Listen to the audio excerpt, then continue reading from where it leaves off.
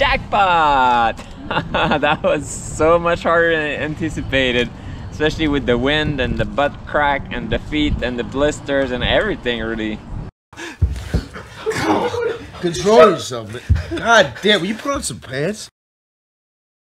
And we actually did something special. So we have both my sister Lucia and Nora visiting, and we spent some time in Vegas having fun yesterday night. We didn't stay late, but it was really fun.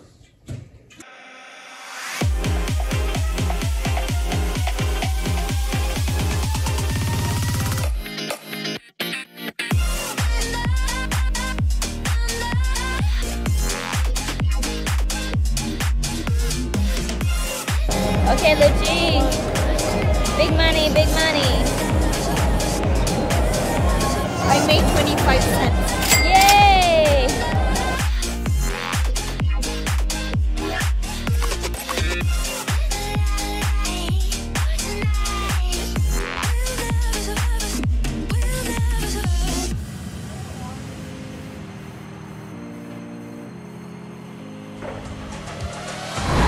Change only, 10,000.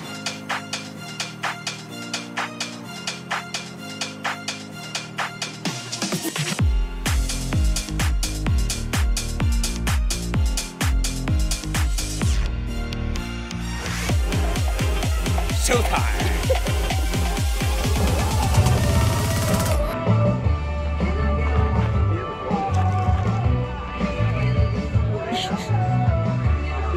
This is your brother. No.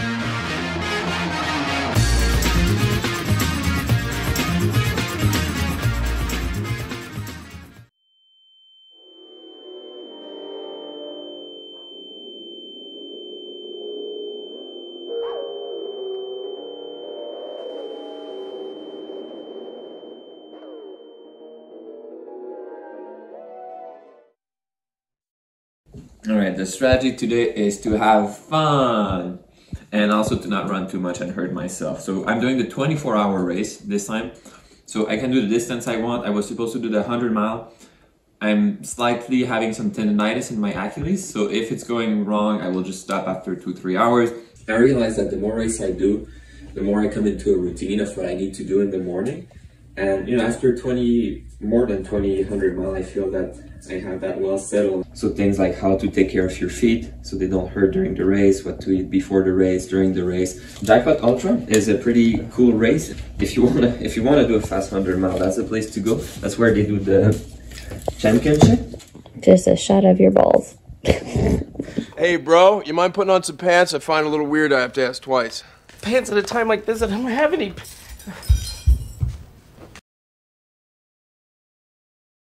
It's still 100 mile. It's still a really big deal. It's never easy, but this is not my A race. So if things don't go well, the primary objective today is to not get injured and to practice a few things. So what I'm gonna practice today is the head of Badwater. I'm gonna run with the gear that I want to run on Badwater, because as much as possible you should avoid anything new on race day. Running with your shorts and your underwear and your t-shirt, because if it starts chafing during 100 mile, that can be enough to drop you from the race. Did you see that?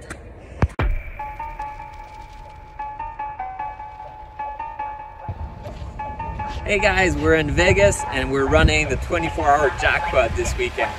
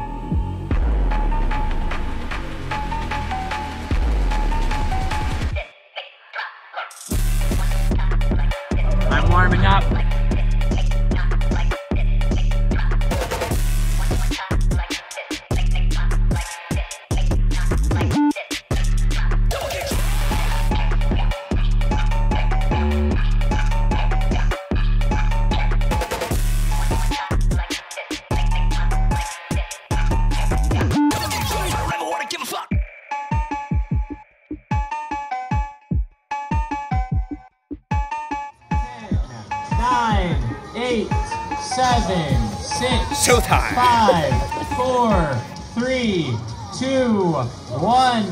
Let's go. All right, Jackpot winners, ready for fun? Ready to run? All right.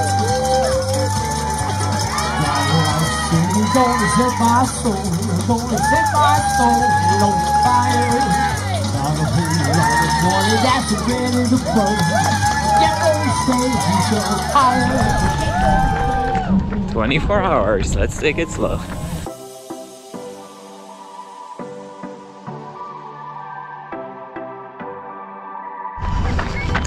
So this is a 2-mile course, and one thing I decided to do was every time I passed the start finish, so every 2 miles, I'm gonna say a word or two to record how I'm progressing mentally and physically.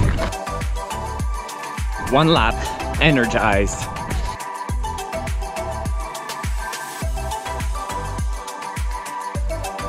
So I haven't planned what kind of stuff I'll talk about today, of course, because I'm not like that. The number 1 tip, you have to have your end goal, but then you need to break it down to reach that. And if you're looking for quick fix, 5 tips to run 100 miles, you're thinking about it wrong. When it comes to races like that, you're not trying to optimize, you're trying to solve problem. You don't know everything ever, and you can always improve. And having that mindset helps you reach goals that are unachievable otherwise. Lap 2, warmed up.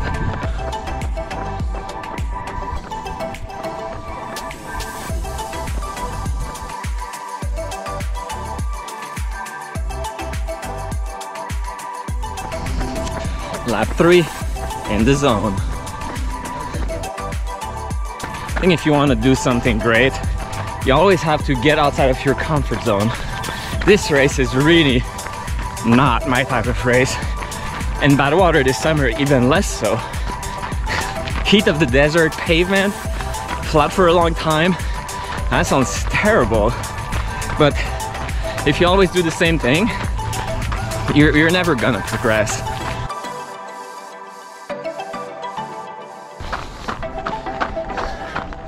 Yay! Thank you.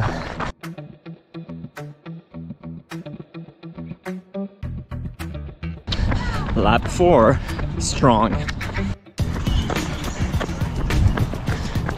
The cool thing about this race is that it's in a park and people go and walk their dog. So every lap, you get 4 or 5 dogs at least. This is my kind of race.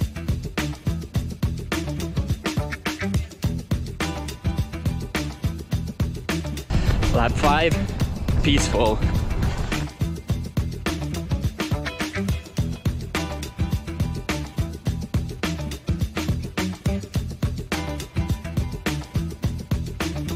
All right, lap 6.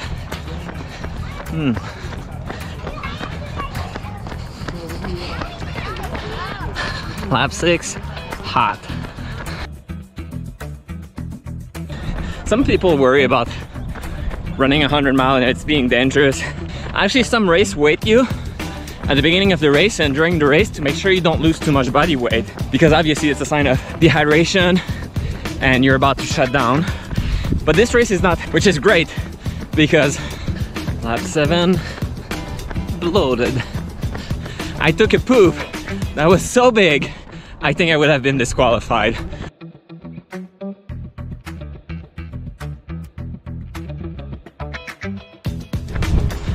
Lap 8, steady.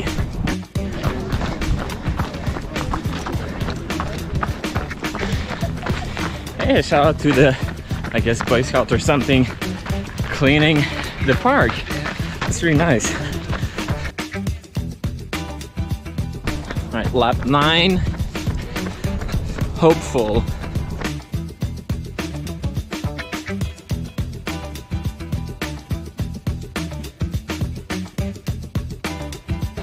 All right, lap 10, gassy.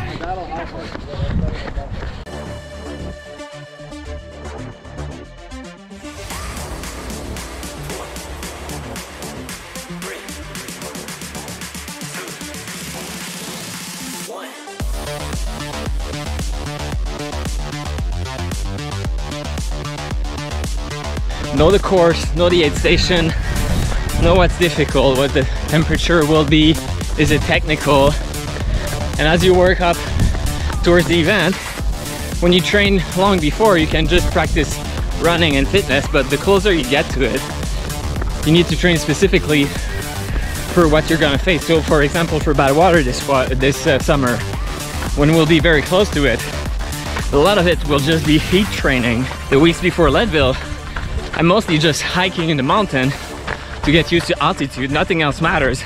So read and research your race, and what I would say is, like, look at YouTube videos.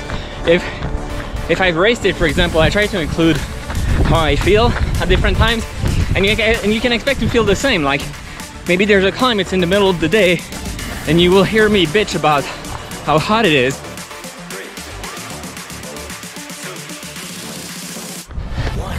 Lap 11, sore.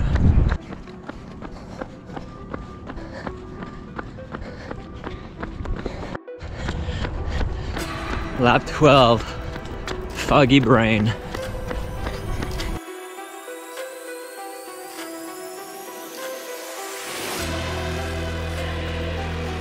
Starting to hit me. I'm getting more and more tired. It's nuts, but just keeping up. Not going crazy.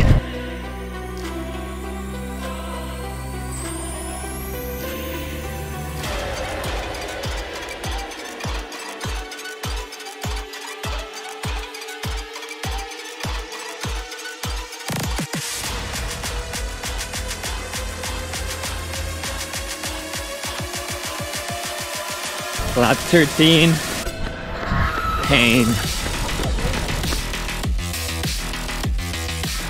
I've been keeping my mind busy, really just disconnecting, going on a autopilot.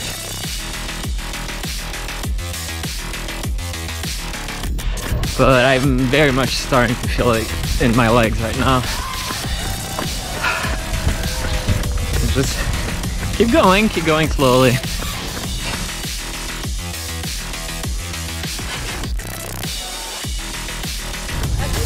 Lap 14, repetitive.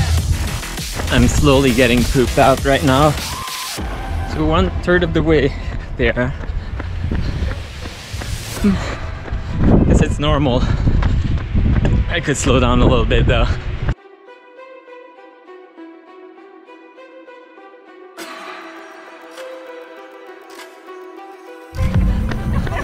Lap 15, pain.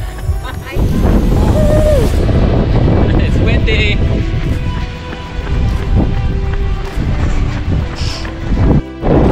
It's super windy.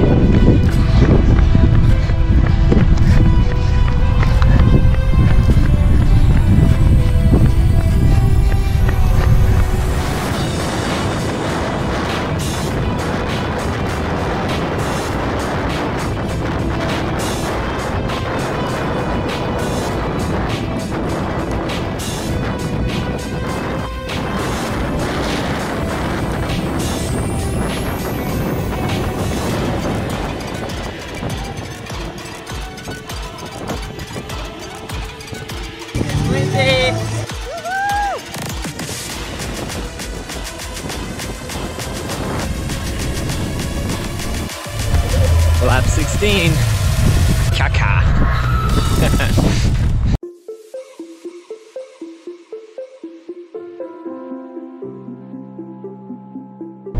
Run your race. Don't care about anyone else. Go at your pace, not faster. If you feel tired, slow down.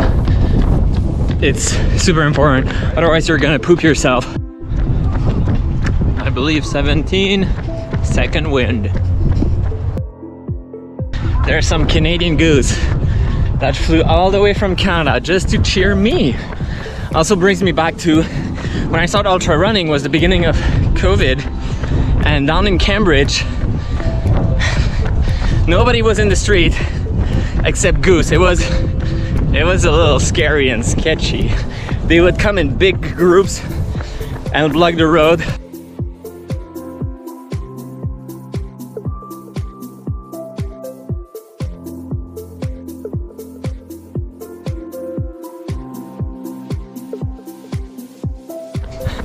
Lap 18. Let's get it done.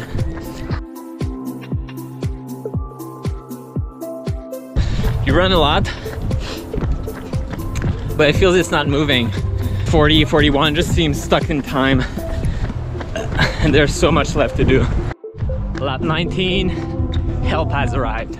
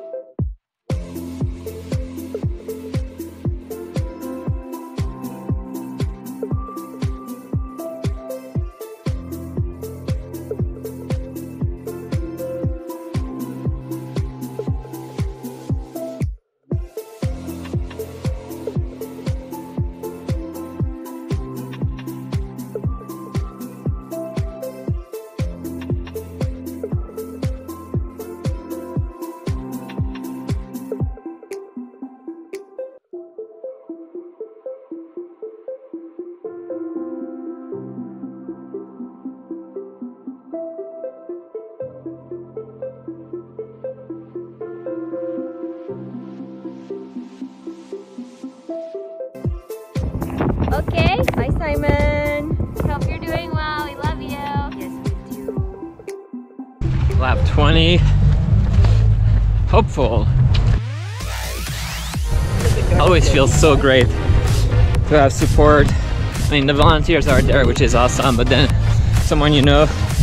And something special this time around, that it's my birthday. That's why Sister Lucia is visiting us.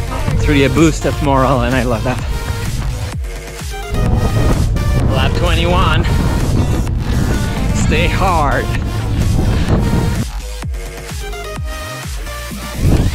So yesterday was the US Championship 100-mile road. A lot of contestants. They're 80 to 85 years old, so that's very impressive.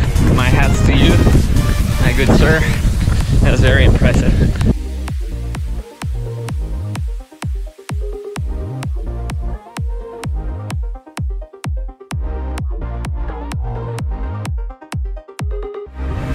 Lap 22, glass half full. Hard mentally to cross the halfway because you're thinking, damn, I have to do everything I did again. What I do, I start counting negative, so now I have 49, 48, and that feels somehow better. The night is slowly coming. If the wind continues like that, it's gonna be really cold.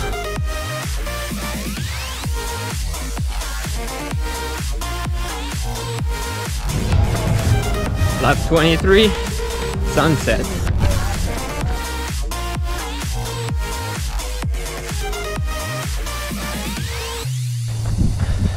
Energy and like motivation really comes in wave in a race like that. And right now I'm in a high. When you're in the high, you always remember that it won't stay high forever, and when you're in the low, just remember it won't stay low forever. It just goes up and down. Ride the waves. Lap 24, painful legs.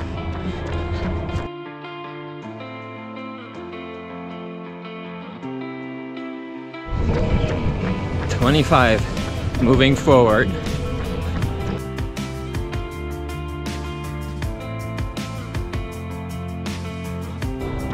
.26, new friends.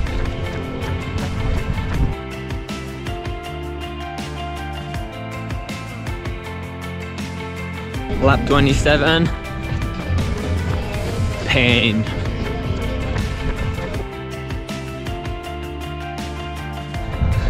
Been running for a very long time, well over 60 miles, so 100K, but it's really catching up to me right now. I'm struggling a lot. Lap 28, cold.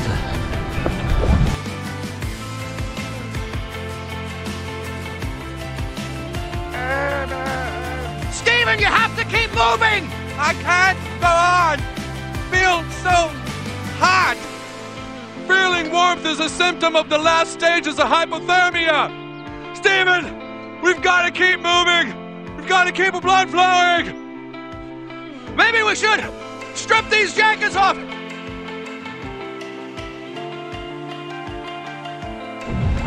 29. Sleepwalking.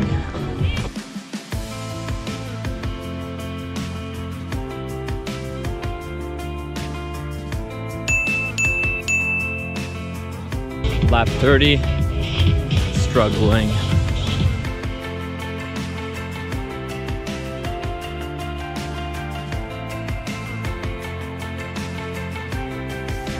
Lap 31. Determination. I've been doing a mix of mostly walking and a little bit of running for a while now, but I might need to return to only walking. Lap 32, no ramen.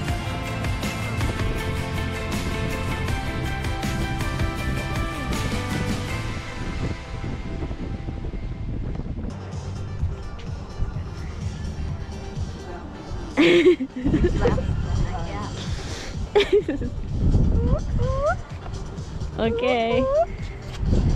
All together. Okay. Hey, all three of us. Thank you for being here. Love you. Lap 33. Sleepwalking again. So tired.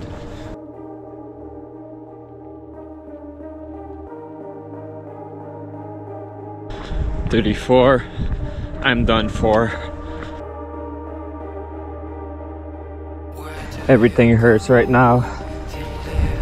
Not only walking, I'm walking slow and I had to stop at the aid station. It's also getting pretty cold. I'm starting to doubt myself. Lap 35. Pushing hard.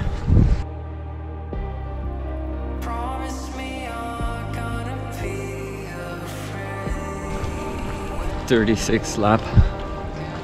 Hopeful.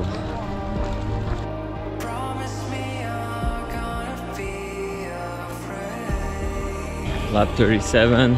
Slowing down. Really struggling. Hope I can finish 24. Under 24 now. It's not even aiming for a good time. I'm just struggling so much. Lap 38. Totally destroyed.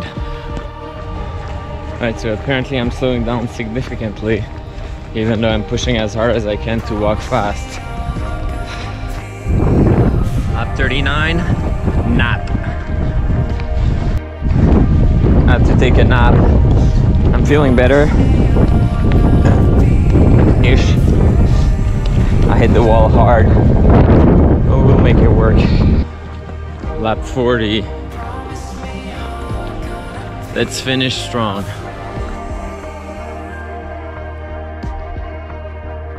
Lap 41, nothing left in the tank.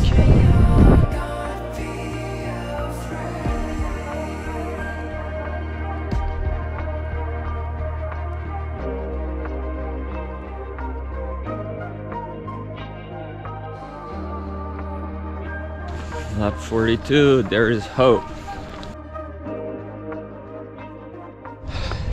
Even with only 2 laps left, I had to take a nap. We're almost there. So I think Nora will probably arrive just before I start my last lap. So maybe she'll do it with me and then sleep. I need to sleep.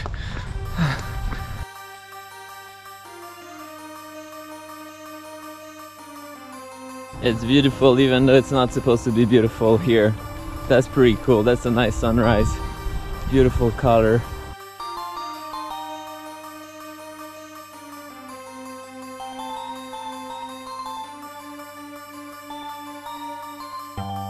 Lap 43. Lap 43. That's it. Look who I found for this lap.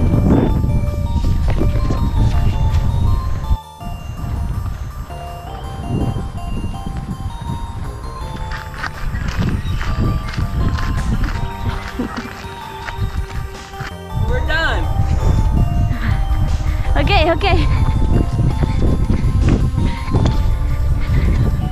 I'm very happy to be done.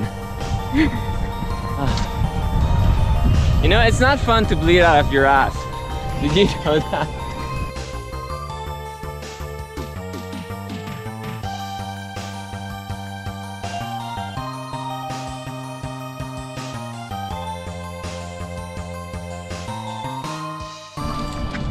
Jackpot! That was so much harder than anticipated, especially with the wind and the butt crack and the feet and the blisters and everything really. I've been locked in a f***ing icebox all day. You were already dead. You didn't have a pulse. Sometime your heart start up again. Read a book. I went so well until mile 65. I was on pace to do like 18 or 20 hour, and then... I'm sorry, we're just having a bad day. Did you die? I got shot. But did you die? But we're done. And it was a great adventure to do it with Nora and Lucia. That was so fun. Why can't we remember a goddamn thing from last night? Because we obviously had a great f***ing time.